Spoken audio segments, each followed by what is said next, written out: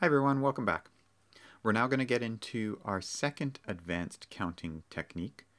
So our first advanced counting technique was recurrence relations. Now we're getting into generating functions. Now generating functions provide us a very new and powerful way of counting. They're not entirely unfamiliar to us though. If we think about the binomial coefficients, these were objects that counted something. So for example, n choose k counted the number of subsets of size k of a set of size n. It also counted the number of binary strings of length n with exactly k ones. It also was the coefficient of x to the k, y to the n minus k, and the expansion of x plus y to the n. So these three things were interesting in that the first two were objects that we were interested in counting, whereas the last one was something that came from algebra. And this starts to indicate that maybe in algebra we can pull out some ideas to do with counting. So maybe hidden in algebra, maybe lurking in the underseats of algebra, there's actually some counting going on, and we can exploit that. And that's really what generating functions are all about. It's about getting algebra to do the counting for us. And so we'll see a bunch of examples today where we actually get algebra to do the counting for us. It's really a very cool idea, bringing the ideas from algebra into combinatorics. So let's first look at an example. So this example was 1 plus x all cubed. We know that from the binomial theorem that when we expand this out, we get a polynomial of degree 3, and the various coefficients are going to be these binomial coefficients. But I want to look at the connection between this binary strings of length n with exactly k1s and these coefficients in the expansion.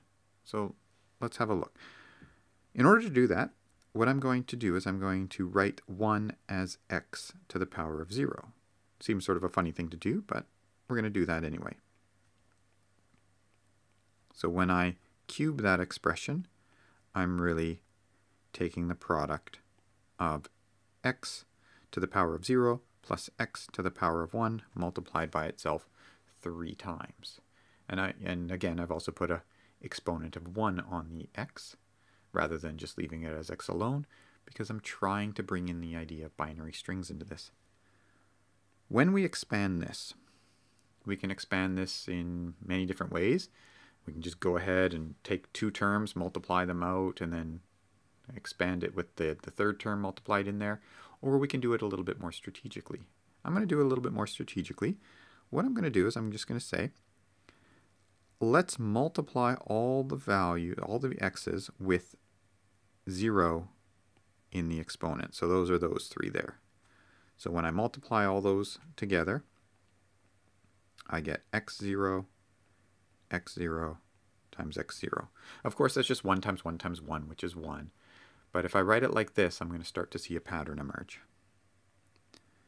Now what I'm going to do is I'm going to figure out how can I get an x term. So how can I get just a single x alone?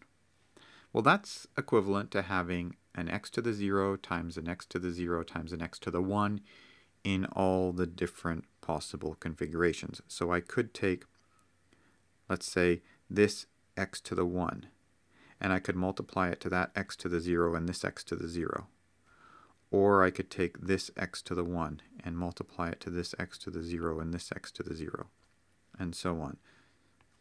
So what I could have is I could use x to the 0 from the first one, x to the 0 from the second one, but the x to the 1 from the third one. And that would come out. Out of the full expansion, this would be a term that comes out eventually. But I could also get x to the 0 from the first one, x to the 1 from the second one, and x to the 0 from the third one. That would be a term that comes out eventually. And I'd also get x to the 1 from the first one, x to the 0 from the second one, and x to the 0 from the third one. That would eventually come out. So I've just grouped them up in sort of a column, just so They're all sitting together. Note, each one of those is just x. So there's x plus x plus x. So there's really 3 x's sitting there. We'll write that out in a second. Now let's see, how can I get x to the power of 2? Well, that would involve having an x to the 0 and 2x to the 1s. So I could have an x to the 0 from the first one. So that uses this. And then I'll use the x to the 1s from the second and the third one. So that becomes x to the 0, x to the 1, x to the 1. But I could also have an x to the 1 from the first one and use the x to the 0 from the second one and an x to the 1 from the third one.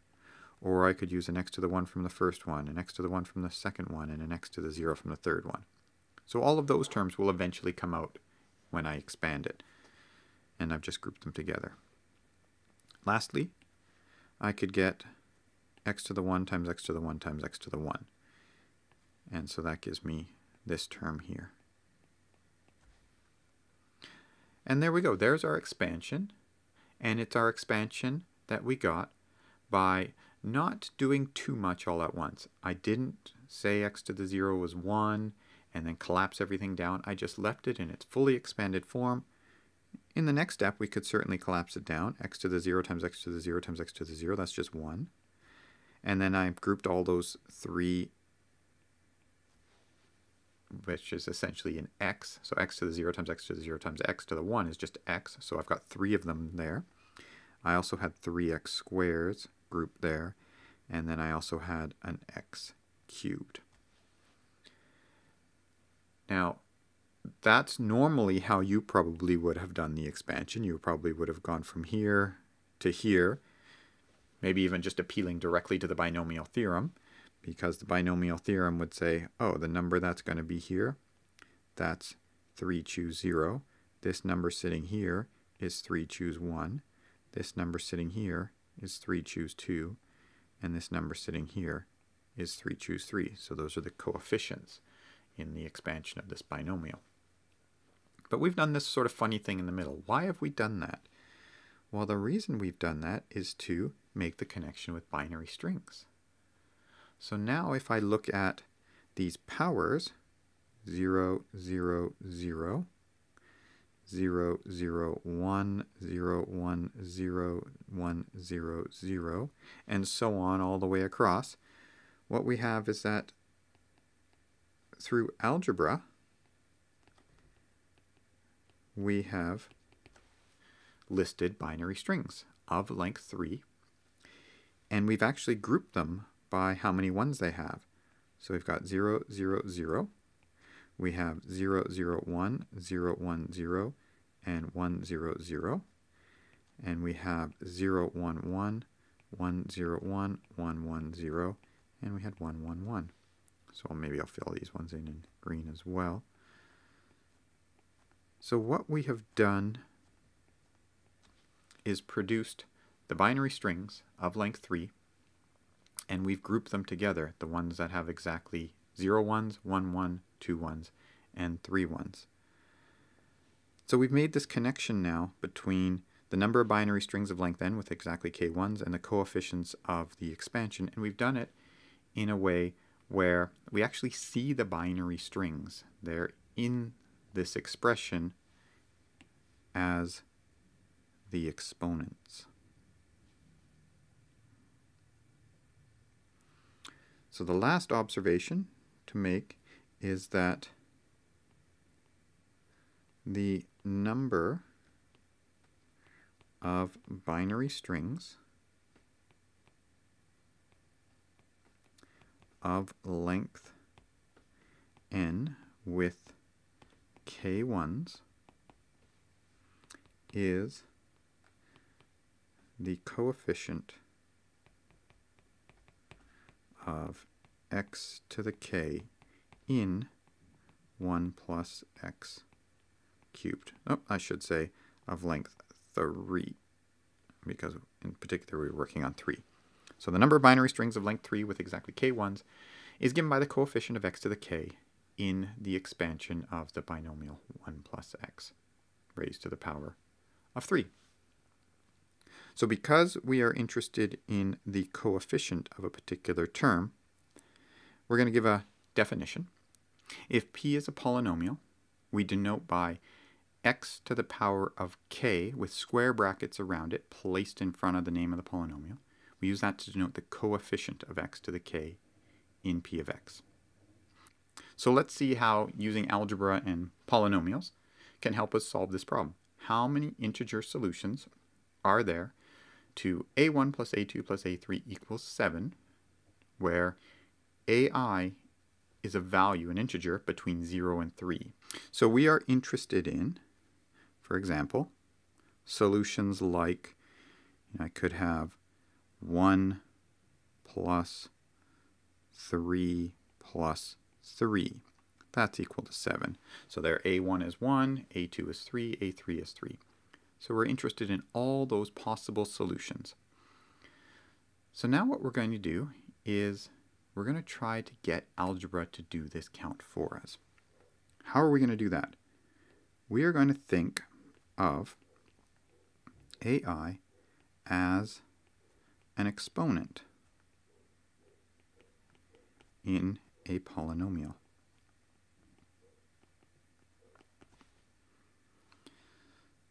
So I'm thinking of a polynomial where the exponent can be a1, the possible values of a1, 0, 1, 2, or 3. So I've got x to the 0.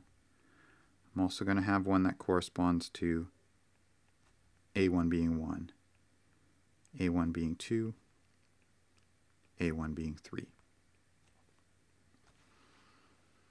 So I'm thinking of a1 as the exponent in a polynomial, and these are all the possible terms I can get.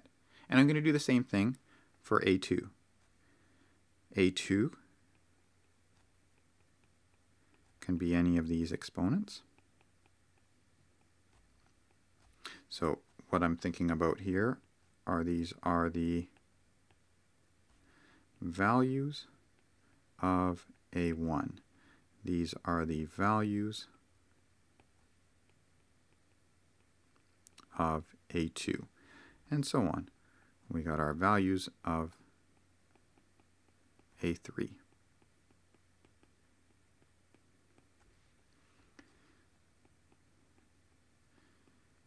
Why have I done this? Well, the reason I've done this is because now what happens when I multiply this all out?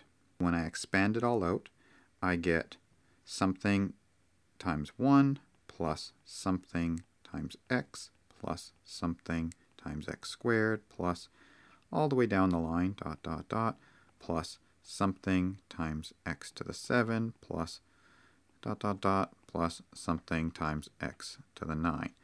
What are these somethings in here? These are our coefficients.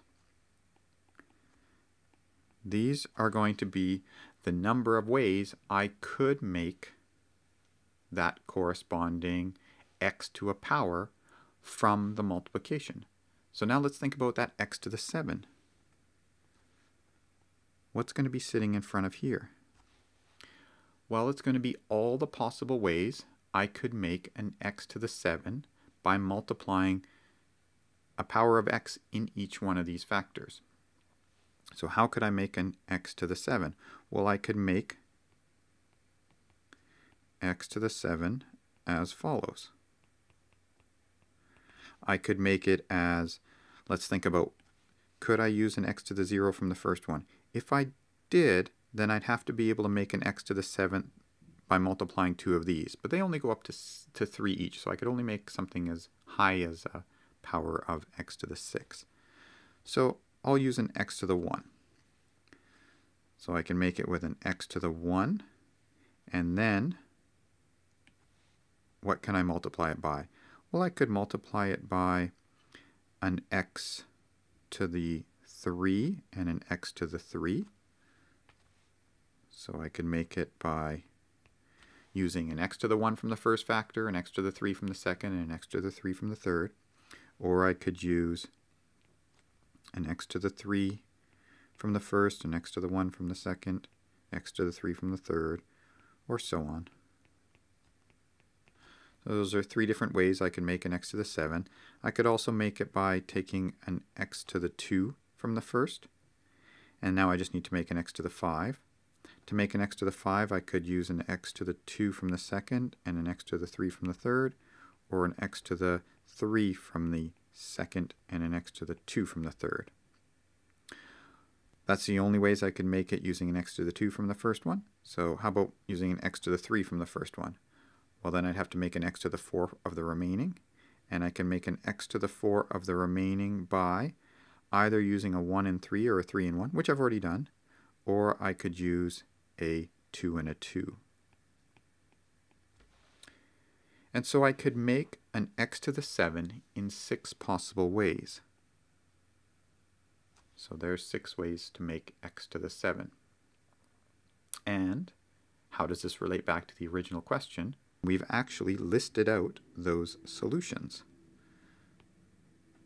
So the solutions to the original problem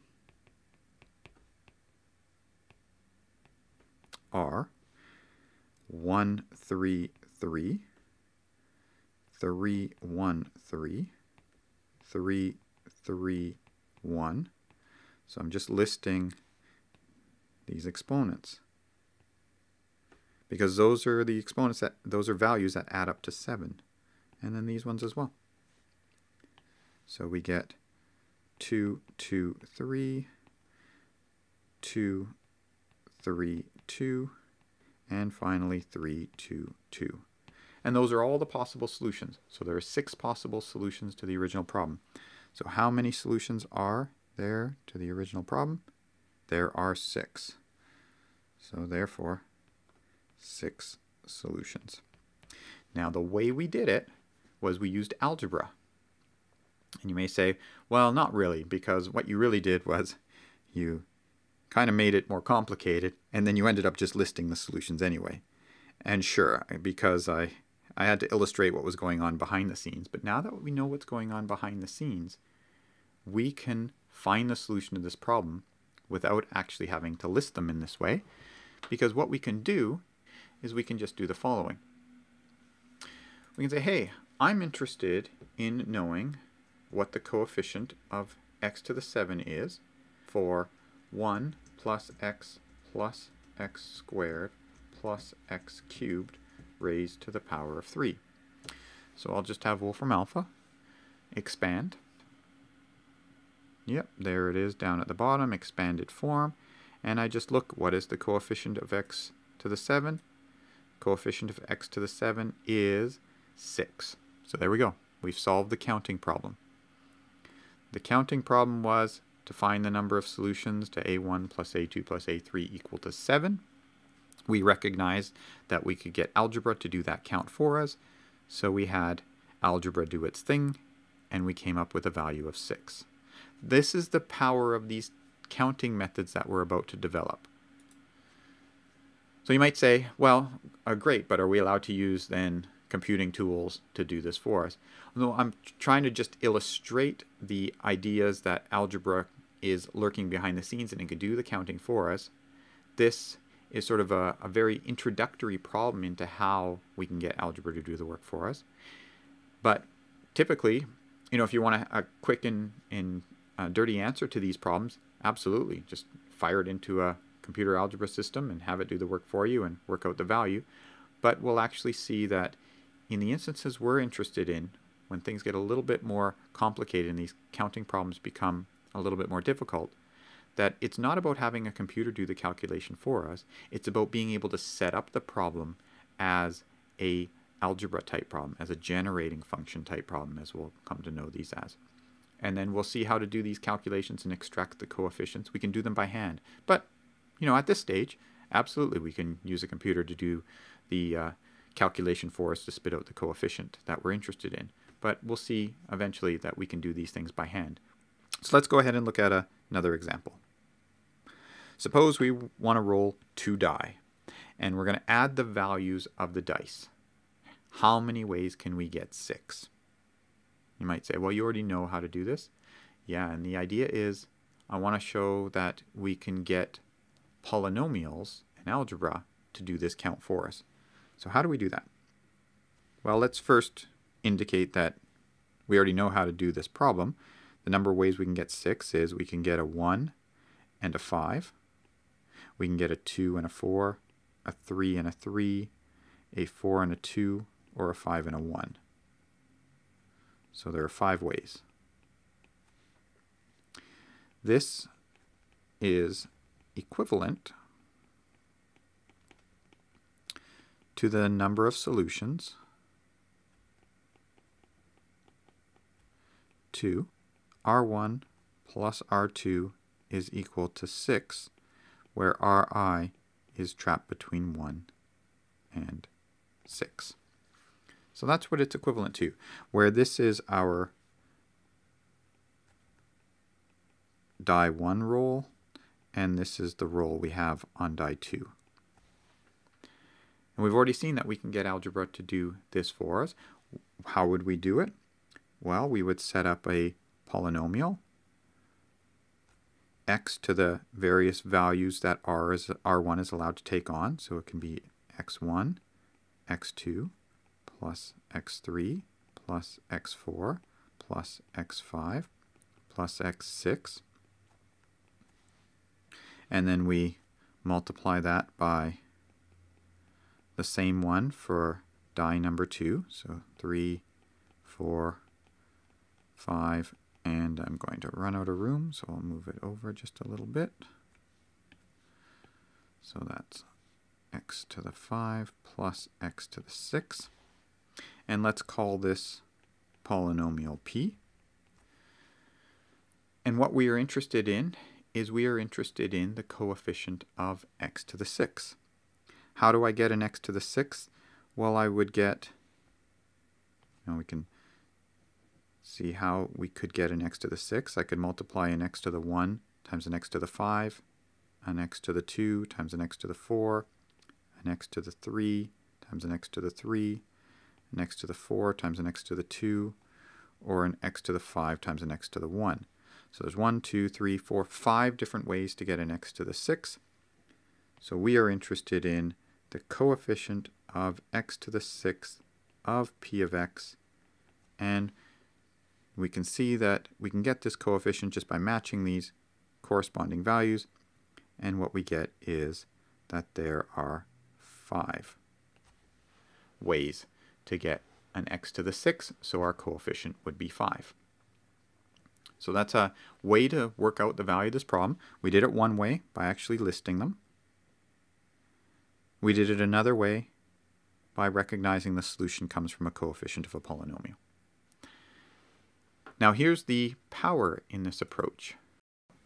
So what we'll do is we'll do x to the power of 1, so this is the polynomial for the first die roll, x squared plus x cubed plus x to the 4th plus x to the 5th plus x to the 6th.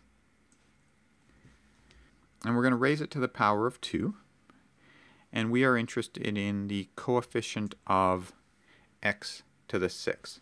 So we can even tell it to do that. Coefficient, and then I'll put parentheses around this, of that thing where it's a polynomial in x, and we want the coefficient corresponding to x to the 6th. Or you could just do plain language. Coefficient of this thing of x to the 6th. You can do plain language as well, but I'll just write it like this and tell Wolfram Alpha to go ahead and compute this value. And it comes back and it says the result is 5. And so there we go. We had algebra do our count for us. I said there was a nice, powerful method to this approach that extends beyond where we currently are. So what I will do is I will just work out the whole polynomial. And if I square it, I get the whole polynomial. It's not showing it to me, so I'm going to have to tell it to do that. Okay, expand. And now it's going to give me the full polynomial. It says there's 11 terms, and we can look right up on the polynomial that there's the x to the 6th and its coefficient is 5 in front of it. So that tells me that if I roll 2 die, and I want to know how many ways can I get a 6, I can get it in 5 different ways. But this also tells me a whole bunch more. It tells me how many ways I can get a 7, how many ways I can get an 8, 9, a 10, 11, a 12. It tells me how many ways I can get any possible sum of the roll of 2 die. But here's what's even better about this, is what happens if I say, let's roll the die 3 times. What are the possible values I can get?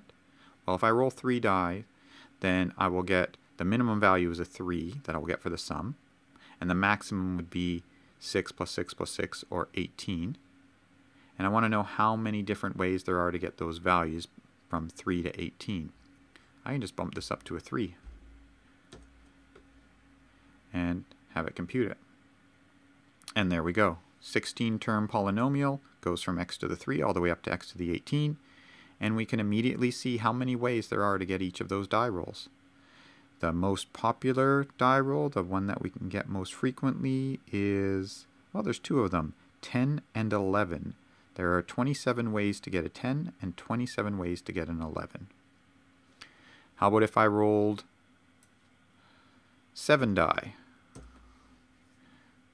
There's really no stopping this. We can get any value between x to the 7 and x to the 42, and we can see exactly how many ways we can get each sum just as the coefficients of a polynomial. This is the power of using what we call generating functions, or getting algebra to do counts for us. This is only the tip of the iceberg here, but this does indicate the power that's involved in this approach to counting. So let's just summarize what we've done in this last example. So I said we can encode the number of ways k can be rolled as the coefficient of a polynomial. So this is now we're rolling 2 die, and the coefficient of x to the k in this polynomial is going to be the number of ways we can produce k as the sum of 2 die rolls. There's 1 way to get a 2, there's 2 ways to get a 3, there's 3 ways to get a 4, and so on. There's 6 ways to get a 7, and all the way up. There's only 1 way to get a 12. So there's our polynomial. The next thing is that we can write a polynomial down which counts the possible outcomes for rolling a single die. And that is just the one we've written down up above. How many ways can you get a 1 on a single die? Well, there's only 1 way. How many ways can you get a 2? There's only 1 way. How many ways can you get a 3? There's only 1 way. How many ways can you get a 4? Just 1 way. And a 5 and a 6. So there's our polynomial for the outcomes, for the number of ways to get each outcome on the die. The outcomes are the exponents, and the number of ways to get them are the coefficients. And then I said, are you ready for it? What is the square of this polynomial q? It turns out, as we've already verified, and we see the reason why, right here is really the reason why. We looked at it just for the coefficient of x to the 6, but we can see now that when I square q of x, I end up just getting p of x. I end up getting the polynomial which encodes the distribution for the sum of 2 die rolls. And if I cubed it, I'd get the distribution for 3 die rolls, and so on. So that's just to summarize what we did through our previous example, and then also what we talked about with Wolfram alpha and doing our calculations. So let's extend this a little bit more and do some more examples. So how many integer solutions does this equation have? a1 plus a2 plus a3 equals 9, where we've got the conditions that a1 is trapped between 2 and 4, a2 is trapped between 1 and 5, and a3 is trapped between 3 and 7. Now if you think about our techniques we've had up till now for counting, this would be a bit of a challenge. We're probably better off just listing them all at this stage. The methods we had before was counting with repetition, and so we'd say if a1 is bigger than 2, then we'd subtract 2 from both sides and then say it was bigger than or equal to 0. But the problem is we've got an upper bound there. So this is a challenging problem to count, but not if we think about it in terms of polynomials. So what I'm going to do is I'm going to let one factor of my polynomial be all the possible values of a1. So I'm going to put those in the exponents. So a1 could be 2, it could be 3, or it could be 4. And again, the reason we're doing this, I just want to reiterate, because it is easy to get lost in this and lose sight of the big picture. But the main idea is that we are putting these numbers in the exponents because when we multiply these things, we add the exponents. And that's the problem that's being asked here, is it's an addition problem. So when I multiply these expressions out, I add their exponents. So I'm mimicking the addition that's happening here. And I actually get a whole bunch of additions, all possible additions when I do the expansion. So what is our a2 polynomial? Well, it's a2 is allowed to have a value of either 1, 2, 3, 4, and I drew that a little too close, or 5. What about a3? It could have a value of 3, 4, 5, 6, or 7. And so what are we interested in? We are interested in the coefficient of x to the 9 in this polynomial. That's what we want to find. So what is our coefficient of x to the 9? As I said, we will learn methods for figuring out what these coefficients are without having to have a computer do the calculation for us. But that'll come eventually. Right now, we can be certainly content with saying, hey, a computer can do this for us. Well, let's get it to do it for us. So we'll go back to Wolfram Alpha. We'll go ahead and we'll pop in the polynomial we're interested in. We'd like it to expand this, so if I just hit enter, it may expand it, it may not, but let's force Wolfram Alpha to expand this. So we'll tell it to expand this for us. We could actually ask for a specific coefficient, but it's not so hard in this case just to look it up from that result. So we see the expanded form, we're interested in the coefficient of x to the 9, and we see it's 9. And so there we go. We got our value of 9. So I will indicate here that we did use Wolfram Alpha.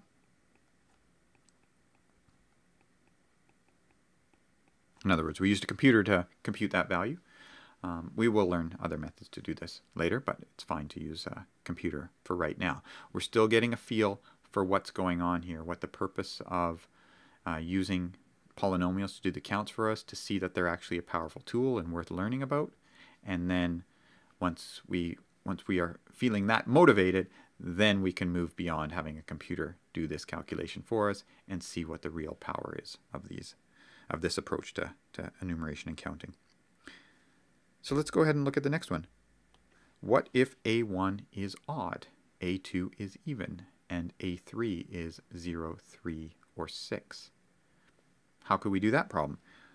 Well, hopefully at this stage you're starting to see that it's really very straightforward to write down a polynomial for which a certain coefficient is going to answer our problem for us. So we want a1 to be odd.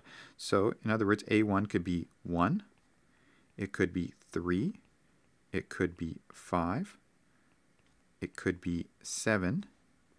Could it be 9? Well, that would mean a2 and a3 have to be 0.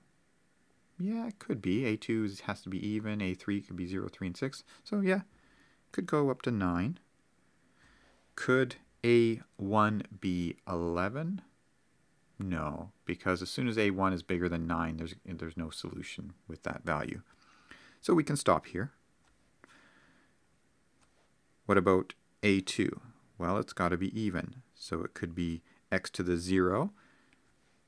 We typically don't write that now that we're sort of used to what it is we're doing. So instead of x to the 0, I'll just write a 1.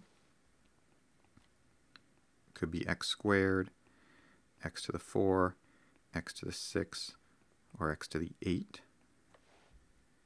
And the polynomial for a3 is x to the 0, which is 1, plus x cubed, plus x to the 6. And again, we're looking for the coefficient of x to the 9. So what is our coefficient of x to the 9 of p of x? Well, we can have a computer do the calculation for us and extract the coefficient. And when we do that, we get a value of 7. So again, we used a computer to do this calculation in the end. But the idea is we have expressed our solution as the coefficient of a polynomial. So this is really the key thing here. This is our answer. It's the coefficient of x to the 9 of this polynomial p of x. That's our answer. What does it work out to be? Well, there's its numerical value. So this is like leaving our answer in a sort of, at this stage, it's like leaving our answer in a calculator-ready form. This is the numerical result. However, at this stage, even though this is really the important part, this form here, that it's x to the 9 of the coefficient of x to the 9 of p of x, at this stage we can work it out. We can just work it out using Wolfram alpha. But as I said, I'm sort of repeating myself here, but as I said, we will learn techniques for finding these values as well without having to appeal to a computer. Let's have a look at the next example. How many integer solutions does a1 plus a2 plus a3 equal to n have, which satisfy that a1, a2, and a3 are all greater than or equal to 0. Now before we start getting into the mode of, okay, I'm going to set up a polynomial, etc., just realize we already know the answer to this. So from before, this is, it's the number of ways to choose n from 3 with repetition.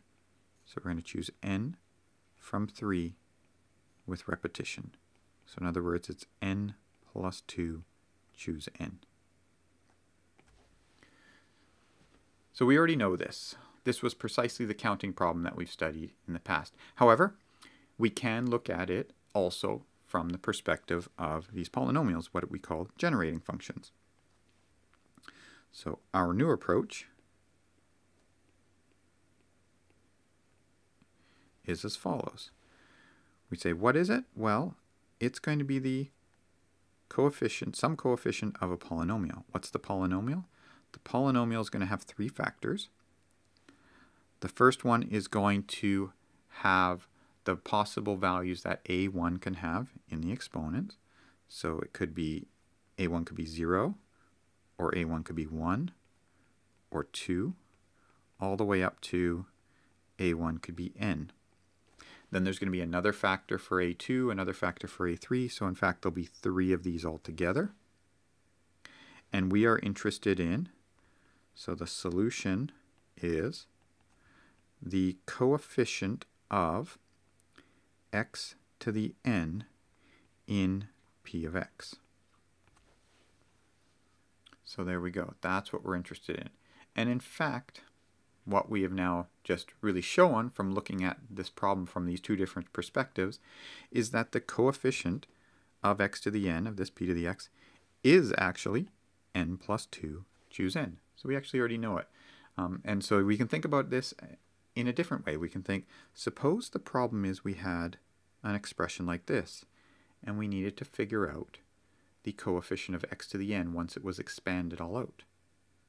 Well, the coefficient of x to the n is just the number of solutions there are to this equation, and we already know how to count that. That's n plus 2, choose n. So we're able to find the coefficient of x to the n in this sort of generalized version of like a binomial theorem. And so that's an interesting observation to make. Here's another interesting observation to make. So note that if we take, maybe I'll change it a little bit. I'll say q of x. And what I'm going to do is I'm going to take the same first part, x to the n, but then I'm just going to keep going. X to the n plus 1 plus dot dot dot, and I'm going to continue it on forever. Now it's an infinite series. And I'm going to raise that to the power of 3. And then I'm going to look at the coefficient of x to the n in this product. The thing to observe now is that when I expand this all out, all of these extra terms I added on, they aren't going to affect the coefficient of x to the n, because they all involve higher powers of n. So these are not going to have any effect on the value of the coefficient of x to the n that I got from just taking this and raising it to the power of 3. So this is equal to just the coefficient of x to the n of p of x. Okay, so that's an interesting thing to observe, because, maybe I'll slide this down just a little bit, because this infinite series, 1 plus x squared and so on, we could write that in a simpler form. That's a geometric series. So I could write that as 1 over 1 minus x, and that's being cubed. And so what I have is that 1 over 1 minus x all cubed. I've got this function. If I was to write it as an infinite series, then the coefficients of that function are solving my original problem. They solve the original problem here. So this tells us that now we have an interest in knowing what the coefficients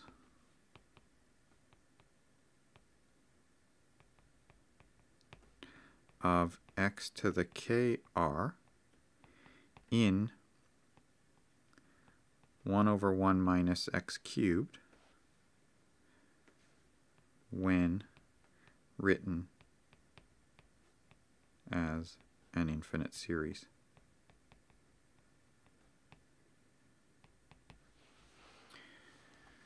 Because the coefficients of that are going to be precisely the coefficients we want. In fact, we already know what the coefficients are now, so we actually have something even better.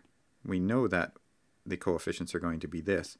So if I was to take this expression, write it as an infinite series, then those are my coefficients. For those of you who have taken calculus, you know in calculus 2 that one of the main objectives is to find Taylor series expansions of functions. So this is about taking a function and writing it as an infinite series and finding those coefficients are related to higher derivatives and the like. But we're also seeing that same idea is now appearing here in discrete mathematics. So this isn't a calculus problem, this is a discrete math problem, but we see they're really asking for the same thing. So in both cases, the question is about taking a function and expanding it as an infinite series. So this is where techniques from calculus can help us in discrete math, and techniques from discrete math can help us in calculus. So both subjects can scratch each other's backs in this regard. So the idea here is that we are interested in solving counting problems still, but now we have a new approach. The new approach is we can make a connection with polynomials and powers of polynomials in extracting coefficients, and in some cases we can even go as far as constructing infinite series. So this gives rise to our main topic of this section, and that is the topic of generating functions. So what is a generating function? Well, the idea is we still have a sequence lurking in the background, just like we did for recurrence relations. There's a sequence. These values, A0, A1, A2, and so on, they are representing some counting sequence. So these are the number of ways to do something for 0, for 1, for 2. So there's something we're interested in counting and finding the values of. We take this sequence and we just stick them in as coefficients of a polynomial. That polynomial, or series in this case because it's infinite, that series is what we call a generating function. All it is, it's just a way to encode our infinitely long sequence as a single object, and the single object is a function, and its coefficients are just the terms of our sequence. So let's see what we can do with this. What is the generating function for 1, 1, 1? So there's our sequence. So our generating function it's 1 plus 1 times x, so I'll just write that as x, plus 1 times x squared plus 1 times x cubed plus dot dot dot. So there's our generating function for that sequence. Now here's the nice thing about this, is there a way to represent this infinite series in a finite way, by some finite representation? And the idea is, yeah, absolutely. This is a geometric series, so we can always write it as 1 over 1 minus x. And so this is the generating function. This is what we call the generating function, GF for short, for the sequence 1, 1, 1, dot, dot, dot, forever. The analogy I like to make here is this idea of data compression. We had this infinite collection of objects, and we found a way to compress them into a finite object. And that finite object is a representation of that sequence. From that finite object, 1 over 1 minus x, I can extract the sequence from it, and I can get back to the 1, 1, 1, 1. So I can do this idea of, I've got this infinite collection of data, I can compress it into a finite object. But then if I want to get back, I can uncompress it. So it's like zipping it and then unzipping it. So that's quite a powerful idea, because we're now able to take infinite objects and represent them with finite objects. This is very cool. So let's have a look at another example. So what is the generating function for this sequence? So we've got ax is equal to 1 plus 2x plus 3x squared plus 4x cubed plus 5x to the fourth plus dot dot dot. So we've got this infinite sequence, and what I'd like to do is I'd like to find some sort of closed form expression for this, some sort of finite representation for it. How can I do that? Well, let's see. What I'm going to do is I'm going to say, we already know that b of x, which is that one from the previous page that I'll write out,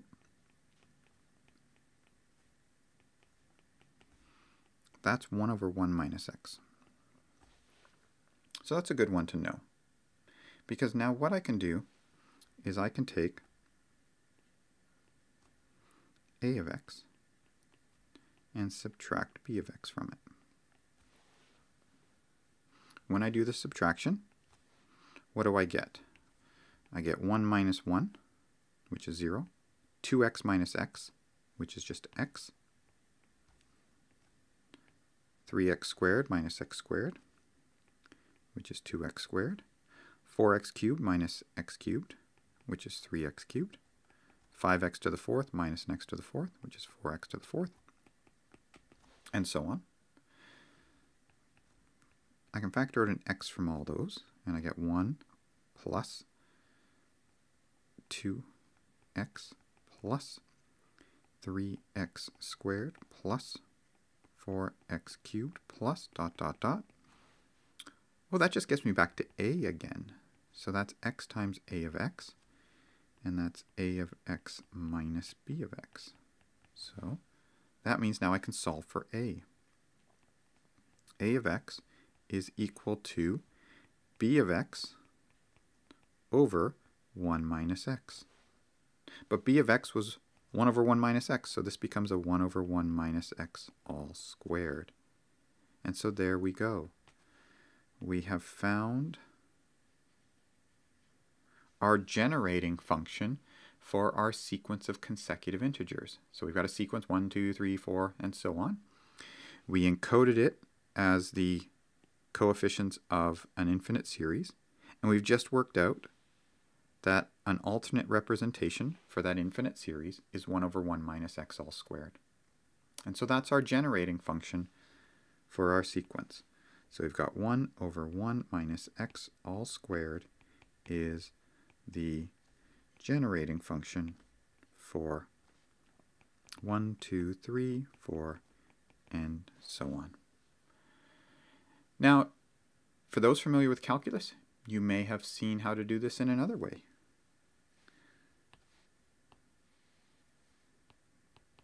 So an alternate solution. It's not necessary to know calculus in order to do the material in this course, but of course, if there are opportunities for us to see that the knowledge we have from other courses can also help us learn the material from this course, then I'm going to be all over those opportunities. And so this is another one of those opportunities. What's our alternate solution? Well, what I'm going to do is I'm going to look up at b of x.